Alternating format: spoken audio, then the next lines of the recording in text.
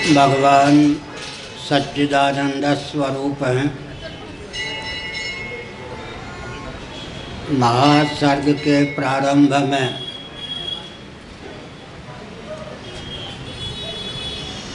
सच्चिदानंद स्वरूप अद्वितीय परमात्मा स्वयं को 5 रूपों में अभिव्यक्त करते।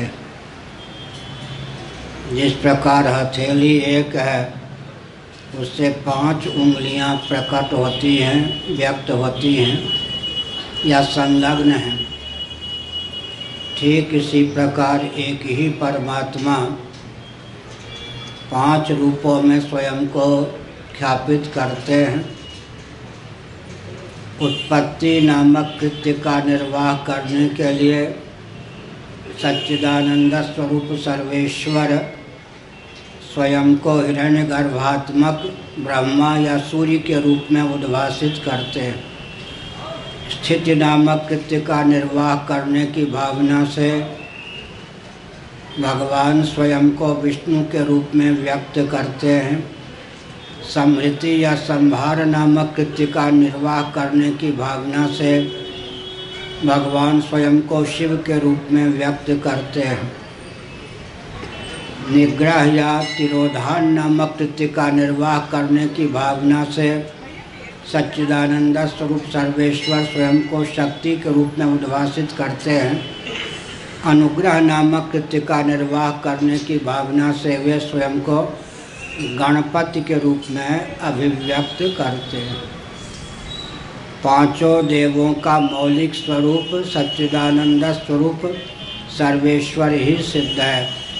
तात्विक धरातल पर एक ही तत्व के 5 प्रकार हैं, अतः 5 देवों में कोई विभाजक रेखा मान्य नहीं है। भगवान सूर्य जो कि हिरण्यगर्भात्मक ब्रह्मा हैं, उनके उपासकों को सौर कहा जाता है। विष्णु भगवान के उपासकों को वैष्णव कहा जाता है। शिव के उपासकों को शैव कहा जाता है। शक्ति के उपासकों को शाक्त कहा जाता है। गणपति के उपासकों को गणपत्य कहा जाता है।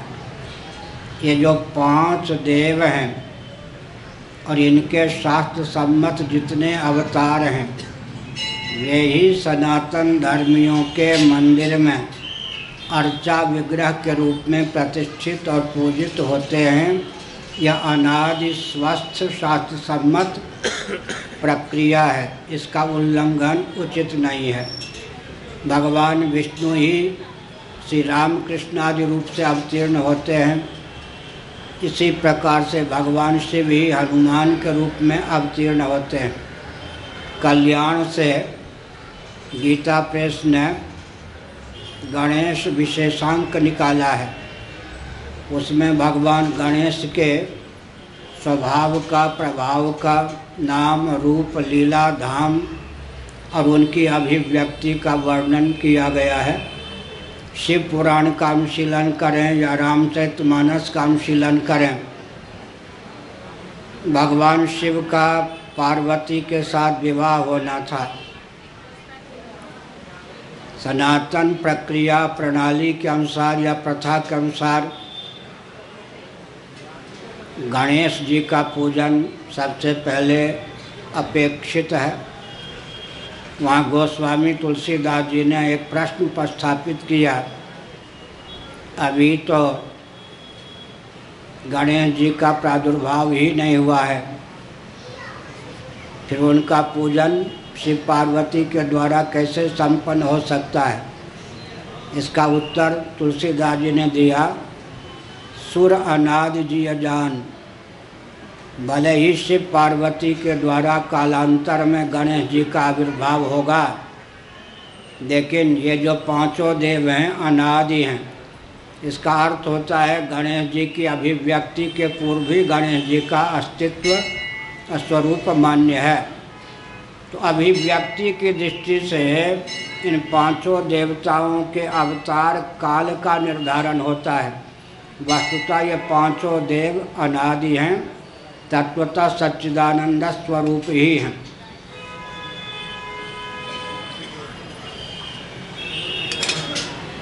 कलयुग में चंडी और विनायक की आराधना प्रशस्त है। चंडी दुर्गा सप्तशती में आया है। निशेष देवगण शक्ति समूह मूर्तियाँ ब्रह्मादि समग्र देवताओं के समष्टि तेज से भगवती दुर्गा का शक्ति का प्रादुर्भाव हुआ, इसलिए वो संघ शक्ति के द्योतक हैं। भगवती संघे शक्ति कलौ युगे, कलयुग में संघ में शक्ति सन्निहित है।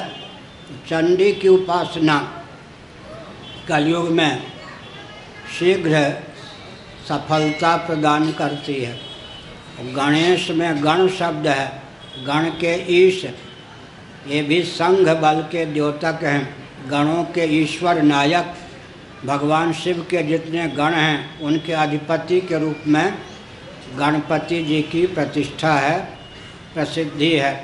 तो कलयुग में चंडी और विनायक की आराधना शीघ्र सफल होती है। इससे एक संकेत मिलता है कलयुग में सज्जन अगर संगठित रहें, संघ बल का आलम्बन लें तो अपने अस्तित्व और आदर्श की रक्षा कर सकते हैं। लेकिन संघ बल शास्त्र सम्मत होना चाहिए। शास्त्र सम्मत आजकल कलयुग में ऊपर ईश्वर का बल हो, बीच में धर्म का बल हो, नीचे संघ का बल हो, संगठन शक्ति का बल हो, तब सज्जन अपने अस्तित्व और आदर्श की रक्षा कर सकते हैं, अन्यथा नहीं। इसलिए सनातन वैदिक आर्य हिंदुओं का दायित्व है सनातन सर्वेश्वर का आश्रय लें और सनातन धर्म का आश्रय लें और संघ शक्ति का आलंबन लें, तब अपने अस्तित्व और आदर्श की रक्षा कर सकते हैं। भगवान शिव का परिवार लीजिए, 5 देवों में 3 देव तो एक ही परिवार के हैं। भगवान शिव तो शिव हैं ही, उन्हीं की शक्ति के रूप में भगवती की प्रसिद्धि है, उन्हीं के पुत्र या लाला के रूप में गणपति की प्रसिद्धि है। अब रह गए भगवान कौन? सूर्य। वो तो भगवान शिव के त्रिनेत्र में एक नेत्र ही हैं। चंद्रार्क वैश्वानर लोचनाय। रह गए भगवान विष्णु, शिव जी के आत्मस्वरूप ही हैं। तो भगवान शिव को ले लें, शक्ति का ग्रहण भी हो जाता है, गणपति का ग्रहण भी हो जाता है, सूर्य की समर्चा भी हो जाती है, साथ ही साथ भगवान विष्णु तो शिव के आत्मस्वरूप ही हैं। स्कंदोपनिषद में हरिहर दोनों के एकत्व का वर्णन है। महाभारत का खिल पर्व परिशिष्ट हरिवंश पुराण है, उसमें हरिहर की सम्मिलित स्तुति है। दोनों एक रूप ही हैं। तो हमने एक संकेत किया कि ये जो 5 देव हैं इनका निर्गुण निराकार स्वरूप एक ही सिद्ध है। किसी भी देवता के शास्त्र नाम को आप ले लीजिए, निर्गुण निराकार परक इनके नामों में कोई भेद नहीं मिलेगा। सगुण निराकार परक नामों में कोई भेद नहीं मिलेगा, क्योंकि सगुण निराकार अंतर्यामी रूप इन 5 देवों का एक ही सिद्ध होता है। और वेदांत प्रस्थान के अनुसार यह जो सृष्टि है सच्चिदानंद स्वरूप सर्वेश्वर की अभिव्यक्ति है। तो यह सगुण साकार जो सृष्टि परिलक्षित है, इसको लेकर भी 5 देवों में कोई विभाजक रेखा नहीं है। केवल अर्चा विग्रह को लेकर, अवतार विग्रह को लेकर 5 देवों के सगुण साकार स्वरूप में नाम को लेकर, रूप को लेकर, लीला को लेकर, धाम को लेकर भेद की प्राप्ति होती है। जिस सनातनी के कुलदेव जो हों उनकी आराधना वे करें, अथवा पूर्व जन्म की साधना के बल पर 5 देवों में या उनके प्रशस्त शास्त्र सम्मत अवतारों में जिनके प्रति चित्त स्वाभाविक रूप से द्रवित हो उनकी आराधना करें। एक बहुत महत्वपूर्ण बात है। गोस्वामी तुलसीदास जी के इष्ट देव कौन थे? भगवान राम। लेकिन हमारे यहाँ गणेश जी का स्मरण पहले किया जाता है। पत्र भी हम लोग लिखते हैं पहले, श्री गणेशाय नमः। तुलसीदास जी ने सनातन मर्यादा का निर्वाह किया।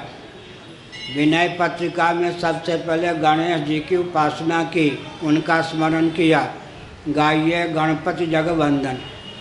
विद्या की अधिष्ठात्री देवी सरस्वती हैं, विद्या के अधिष्ठात्री देव गणपति हैं। वरुणानाम अर्थ संघानाम रसानाम छंदसामपि कहकर तुलसीदास जी ने श्री वाग्देवी सरस्वती का और गणपति का स्मरण किया। विनय पत्रिका में गणेश जी की वंदना प्रथम की, लेकिन वरदान क्या मांगा? मांगत तुलसीदास कर जोरे बसहि राम सी मानस मोरे। मेरे मन में आपके अनुग्रह से भगवती सीता के सहित रामभद्र निवास करें।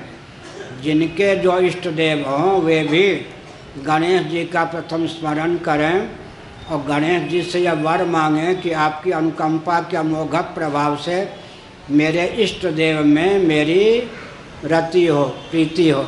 कहीं गणेश जी ही इष्ट हैं तो कहना ही क्या है।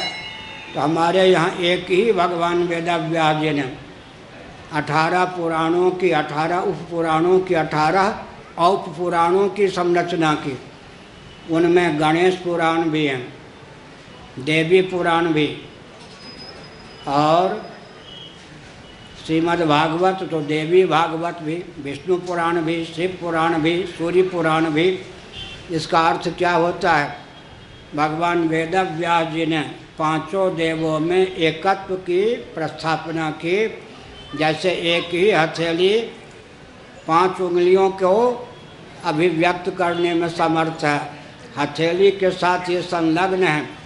इसी प्रकार से समझना चाहिए। उत्पत्ति, स्थिति, संहार, निग्रह, अनुग्रह, इन 5 कृत्यों का निर्वाह करने के लिए सच्चिदानंद स्वरूप एक ही सर्वेश्वर 5 देवों के रूप में स्वयं को ख्यापित करते हैं। पृथ्वी का उदाहरण दिया गया शिव पुराण में। पृथ्वी से उत्पत्ति के प्रकार का ज्ञान होता है। स्थावर जंगम प्राणियों के शरीर का उद्भव पृथ्वी से होता है। पर्वत, वृक्षादि ये सब कहाँ से उत्पन्न होते हैं? पृथ्वी से। जल जीवन है, सबका पोषण करता है। स्थिति जल पर निर्भर है, अग्नि पर संहार निर्भर है, वायु में निग्रह की शक्ति है और आकाश में अनुग्रह की शक्ति है। आकाश स्थिर है लेकिन उसी के सहारे बाकी 4 भूत प्रतिष्ठित होते हैं।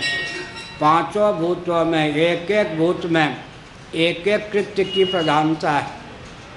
कौन से कृत्य? उत्पत्ति, स्थिति, संहार, निग्रह, अनुग्रह। इसीलिए 5 भूतों के आधार पर 5 देवों को भी ख्यापित किया गया। हम परमात्मा को कार्य ब्रह्म, कारण ब्रह्म, कार्य कारणातीत पर ब्रह्म 3 रूपों में ख्यापित करते हैं। फिर कार्य ब्रह्म के 2 भेद हो जाते हैं, एक स्थूल कार्य, एक सूक्ष्म कार्य को लेकर कार्य ब्रह्म के 2 भेद हो जाते हैं। अपने इष्ट को कार्य ब्रह्म के रूप में भी देखें, कारण ब्रह्म के रूप में भी देखें और कार्य कारणातीत पर ब्रह्म के रूप में भी देखें और अंत में सृष्टि के रूप में सच्चिदानंद स्वरूप सर्वेश्वर ही अभिव्यक्त हुए हैं। इस प्रकार की भावना करें। परंतु ध्यान रखना चाहिए, महाराष्ट्र में तो गणेश की उपासना बहुत है। तिलक जी आदि ने, लोकमान्य तिलक जी आदि ने, हिंदू अपने अस्तित्व आदर्श की रक्षा कर सकें, संघ बल इनके जीवन में प्रतिष्ठित हो, इस भावना से गणेश जी की पूजा को विशेष रूप से स्थापित किया। धीरे धीरे आजकल भारत के अन्य प्रांतों में भी गणेश पूजा की बहुत प्रथा चल पड़ी है, वो शास्त्र सम्मत है। लेकिन धीरे धीरे अर्चा विग्रह जो मृत्तिका आदि से बनाते हैं उसमें मर्यादा का अतिक्रमण भी होता है। पहले मृत्तिका शुद्ध मिट्टी, गेरू, गोबर इनके द्वारा विग्रह बनाया जाता था ताकि जलाशय में किसी प्रकार की विकृति उत्पन्न ना हो। तो हमको यह भी देखना चाहिए, दीपावली के नाम पर दीपमालिका तो वातावरण के शोधन के लिए है, शास्त्र सम्मत पर्व है, उसका लौकिक फल वायुमंडल का शोधन। लेकिन जितना आजकल वायुमंडल का दोहन हो सकता है, वायुमंडल को विकृत दीपावली के नाम पर किया जाता है, तो एक शिष्टमंडल होना चाहिए जो परंपरा प्राप्त शास्त्रीय विधा के अनुसार या उसके अविरुद्ध हम पर्वत त्योहार को मनावें। ऐसा न हो कि पर्वत त्योहार के नाम पर विभीषिका फैले। दीपावली के नाम पर कई व्यक्ति बच्चे अंधे हो जाते हैं, कई लंगड़े हो जाते हैं और अंत में वातावरण तो अत्यंत मलिन हो जाता है। तो शुचिता और शास्त्र सम्मत शुद्धता, शास्त्र सम्मत शुद्धता पूजन में, पर्वत त्योहार में बनी रहे, इसका ध्यान रखना चाहिए। महाराष्ट्र की विशेषता है, यहाँ चाहे तुकाराम जी हुए हों, श्री तुकाराम जी महाभाग, श्री एकनाथ जी महाभाग, श्री समर्थ रामदास जी महाभाग, श्री और भी जितने महापुरुष यहाँ हुए हैं, वे सब के सब भगवान शंकराचार्य की स्तुति करने वाले। भगवान शंकराचार्य का यशोगान इन सबों ने किया, इन सबों ने शंकराचार्य जी का गुणगान किया है। साथ ही साथ महाराष्ट्र के इन संतों की विशेषता रही है, कर्मकांड का भी यथावत निर्वाह किया, उपासना कांड का भी, देवी देवता के पूजन का भी यथावत, और अंत में ज्ञान की दृष्टि से भी दासबोध इत्यादि और हमारे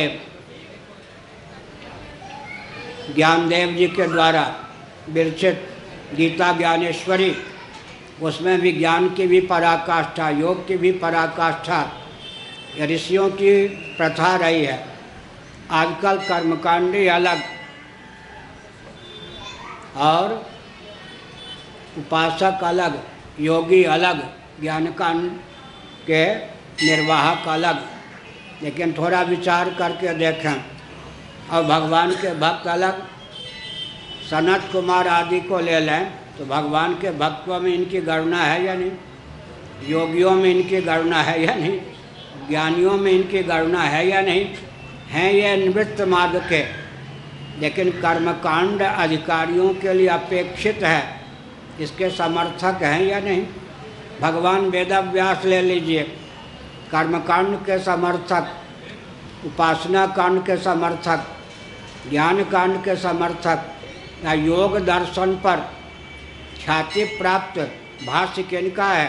भगवान व्यास जी का। वाचस्पति मिश्र इत्यादि ने, विज्ञान भिक्षु आदि ने व्यास भाष्य को ही प्रमाण मानकर योग दर्शन की व्याख्या की है। हमारे यहाँ एक ही महापुरुष, क्या कर्मकांड के भी पोषक, योग के भी पोषक, भक्ति के भी पोषक, ज्ञान कांड के भी पोषक होते थे। समग्र कर्म कांड, समग्र उपासना कांड, समग्र ज्ञान कांड हमारे वैदिक महर्षियों के जीवन में प्रतिष्ठित होता था। कोई कर्मकांड के अधिकारी होते हैं, कर्मकांड को पारंगत जो विद्वान होते हैं, वो अष्टांग योग के छापक अधिकारी माने जाते हैं। और अंत में भगवान की भक्ति, फिर तत्व ज्ञान का मार्ग प्रशस्त होता है। शिव पुराण में कहा गया, कर्म के द्वारा भक्ति की प्राप्ति होती है। कर्मणा जायते भक्ति, भक्तिया ज्ञानम प्रजायते, भक्ति के द्वारा ज्ञान की प्राप्ति होती है। समग्र वैदिक वाङ्मय के प्रति आस्था हो, श्राद्ध की प्रथा, तर्पण की प्रथा, ये सब भक्ति या ज्ञान के नाम पर विलुप्त ना हो। भारतवर्ष में अभी क्या हो रहा है, धर्म को संप्रदाय तो नहीं पंथ का रूप दिया जा रहा, समझ गए, पंथ का रूप। कोई केवल भक्ति के ही पक्षधर रह गए वृंदावन आदि में, वहाँ कर्मकांड तिरस्कृत हो गया, योग तिरस्कृत हो गया, ज्ञान तिरस्कृत हो गया। सो हम आदि में ज्ञान के ही पक्षधर रह गए। कोई आजकल के योगी लोग योग के ही पक्षधर रह गए, कोई कर्मकांड के ही पक्षधर रह गए। इसी का नाम है पंथ, पंथ इसी का नाम होता है। हम समग्र सनातन सिद्धांत को मानते हैं। वेदोक्त कर्मकांड की भी रक्षा होनी चाहिए, उपासना कांड की भी रक्षा होनी चाहिए, योग की भी रक्षा होनी चाहिए, ज्ञान कांड की भी रक्षा होनी चाहिए। और एक क्रम भी है, आप जानते हैं चंबल का लय कहाँ होता है, यमुना में। यमुना का लय कहाँ होता है, गंगा में। गंगा का लय होता है सागर में। और क्षिप्रा का लय हो जाता है चंबल में। क्षिप्रा का लय चंबल में, चंबल का नाम लय यमुना में, यमुना का लय गंगा में, गंगा का लय सागर में। इसी प्रकार एक साधन उत्तर साधन तक पहुंचा देते हैं। इन सब घाटियों को पार करने वाला तत्वज्ञ होता है, उसके जीवन में परोवरीय क्रम से कर्मकांड, उपासना कांड, योग, तत्वज्ञान प्रतिष्ठित होता। समग्र वैदिक वाङ्मय के रूप में एक व्यक्ति उद्भासित हो जाता है। तो कालक्रम से जो विकृति आ रही है, उस विकृति को दूर करने का प्रयास करना चाहिए। जितने कर्मकांडी हैं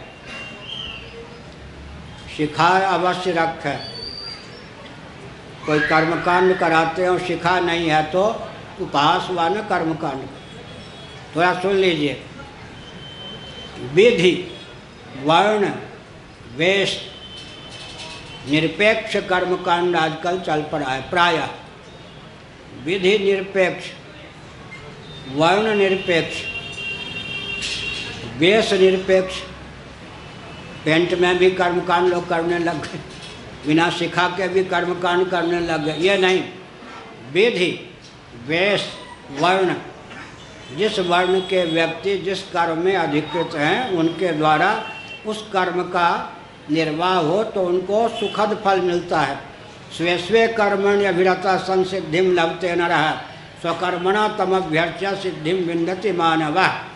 सनातन धर्म में फल चौर्य नहीं है, किसी को फल से दूर नहीं रखा गया, वंचित नहीं किया गया। मैं सन्यासी हूँ, अग्नि का विसर्जन करके सन्यास होता है ना, तो मैं भोजन नहीं बना सकता, अग्नि स्पर्श नहीं कर सकता, हवन नहीं कर सकता, तो क्या भोजन भी नहीं कर सकता? क्या भोजन मिलेगा या नहीं मुझको? कोई कहे कि आप अग्नि नहीं छूते तो आपको भोजन नहीं दिया जाएगा। सनातन धर्म की यह विशेषता है, स्वे स्वे कर्मण्यभिरतः संसिद्धिं लभते नरः स्वकर्मणा तमभ्यर्च्य सिद्धिं विन्दति मानवः। भगवद गीता के 18वें अध्याय का 45वां 46वां श्लोक। इसलिए एक धर्म समझकर गली कूची में झाड़ू लगाने वाला व्यक्ति भी, बाहर वो गली कूची में झाड़ू लगाता है, अंदर उसका हृदय साफ होता जाता है, स्वच्छ होता जाता है। वो बाहर गली को साफ तो कर ही रहा, अपने हृदय को भी साफ कर रहा, समझ गए? इसीलिए एक सफाई कर्मी भी अगर धर्म समझकर, परंपरा प्राप्त धर्म समझकर सफाई का कार्य करता है तो भगवान का लाडला प्यारा है।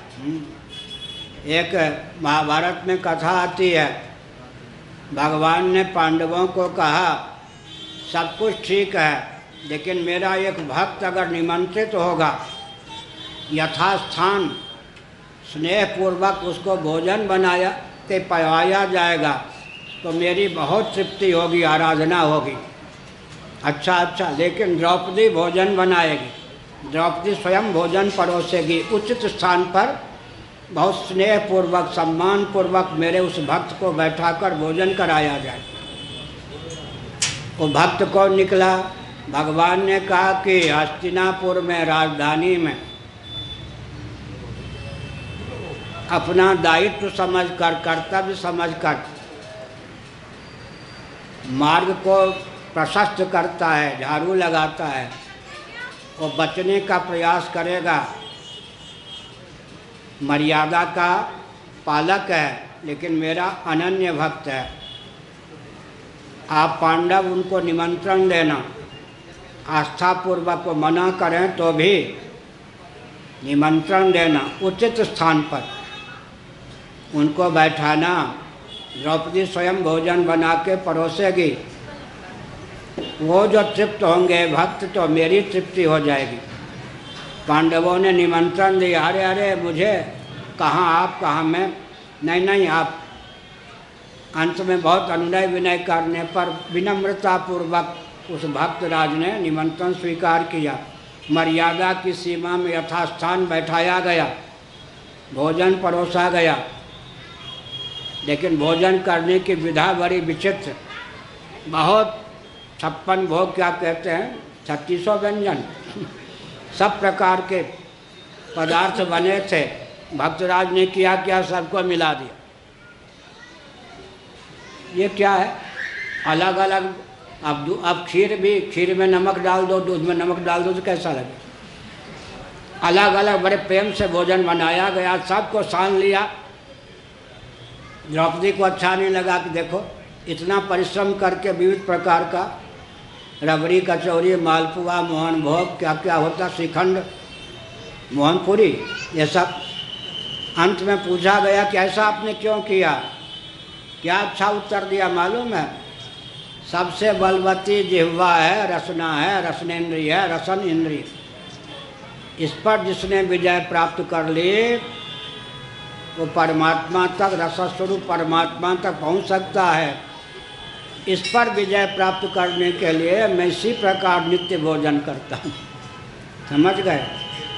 विषया विनिवर्तन्ते निराहारस्य देहिनः रसवर्जम रसोप्यस्य परम दृष्ट्वा निवर्तते। रस का अर्थ राग होता है, लेकिन श्रीमद् भागवत के 11 स्कंद के अनुसार, श्री रामानुज भाष्य इत्यादि के अनुसार विचार करें तो अन्य इंद्रियों पर संयम कुछ सरल है, सुगम है। रसनेन्द्रिय पर संयम बहुत कठिन है।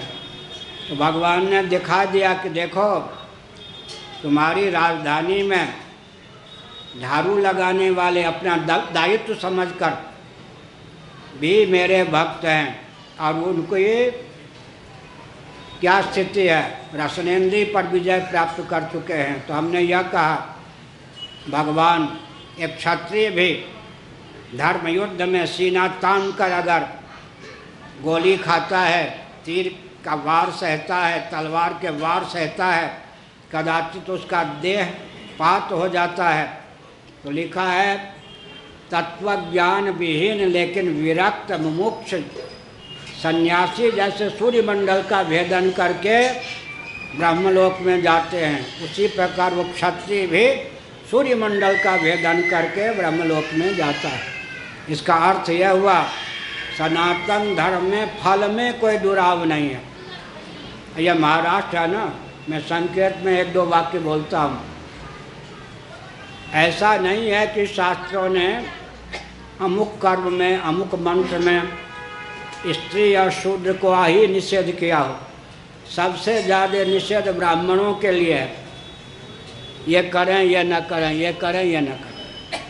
सबसे ज़्यादा निषेध, उससे भी अधिक निषेध किसके लिए है, सन्यासी के लिए। सन्यासियों में भी शंकराचार्य के लिए सबसे ज़्यादा निषेध है। जबकि चरम वर्ण ब्राह्मण, चरम आश्रम सन्यासी, सन्यास ब्राह्मण होता हुआ जो सन्यासी, वही शंकराचार्य के पद पर आ सकता है। लेकिन सबसे ज़्यादा निषेध आज्ञा हम लोगों पर है। ये जो शास्त्रों में विधि निषेध है, इसका अभिप्राय क्या है, व्यक्ति को लाभ देना और हानि से दूर रखना। क्या लाभ हो, हानि से बचा रहे, यही है ना। बिजली आप जानते हैं बिजली को लेकर इसके जानकारों ने विधि निषेध की रचना की है। गुड कंडक्ट, बैड कंडक्ट, अमुक ढंग से विद्युत का प्रयोग करे, अमुक ढंग से न करे।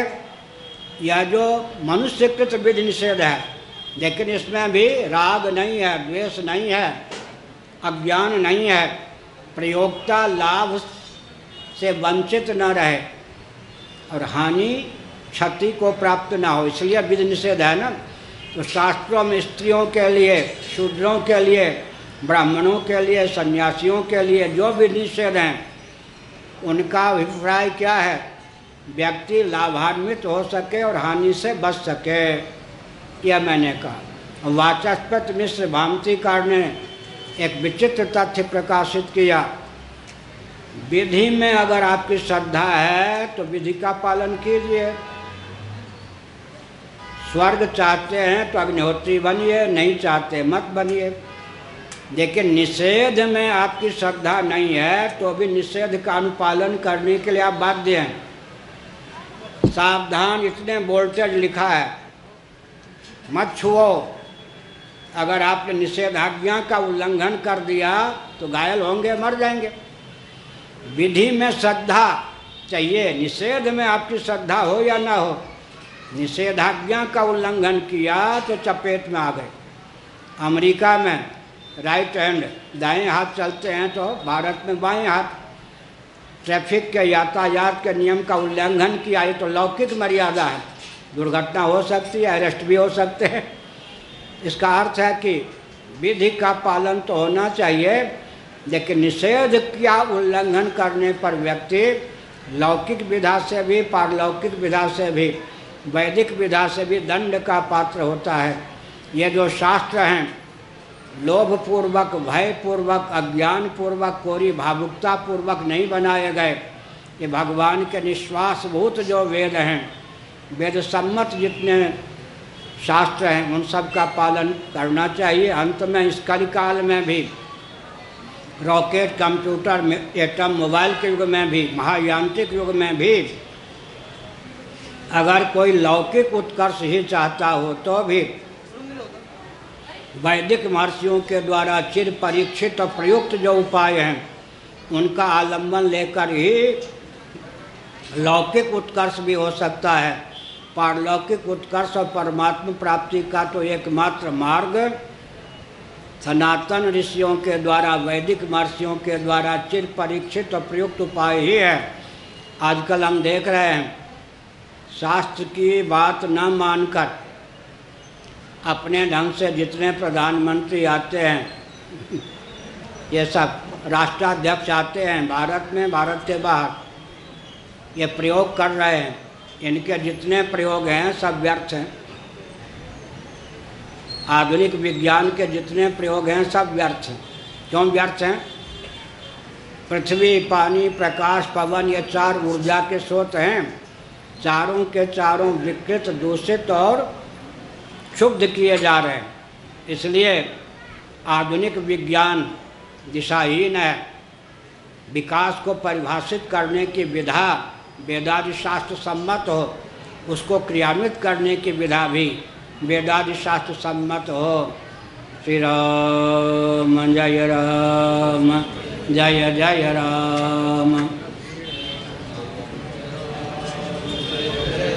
हर हर महादेव।